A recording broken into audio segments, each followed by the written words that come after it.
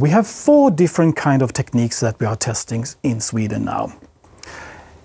And the first one that we have tested is the region Gävleborg, the Siemens system, a catenary system that we have tested now since 2016.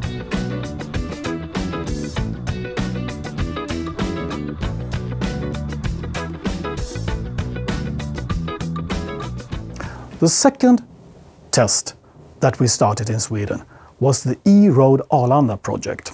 It is a public road outside the airport of Stockholm called Arlanda.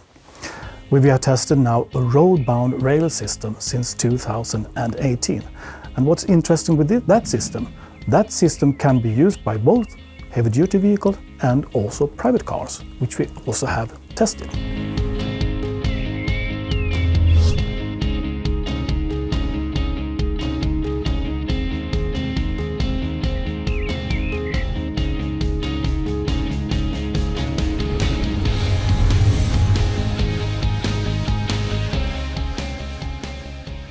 The third system that we now are testing in Sweden is another road-bound rail system, a Swedish company called Elon Road, and the project name is Evolution Road.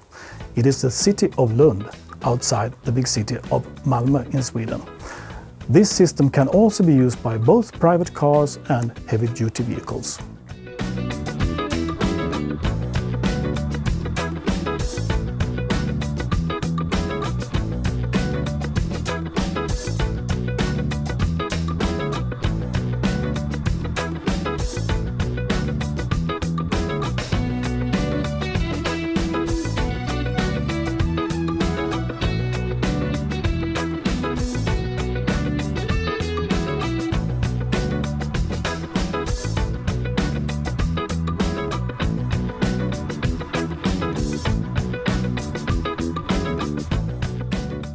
The fourth system is now an inductive system.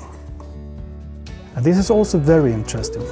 We are testing it now on the island of Gotland, on a public road between the airport of Visby and the city of Visby. And we will have both a heavy-duty vehicle and also bus and probably also private car traveling on that system.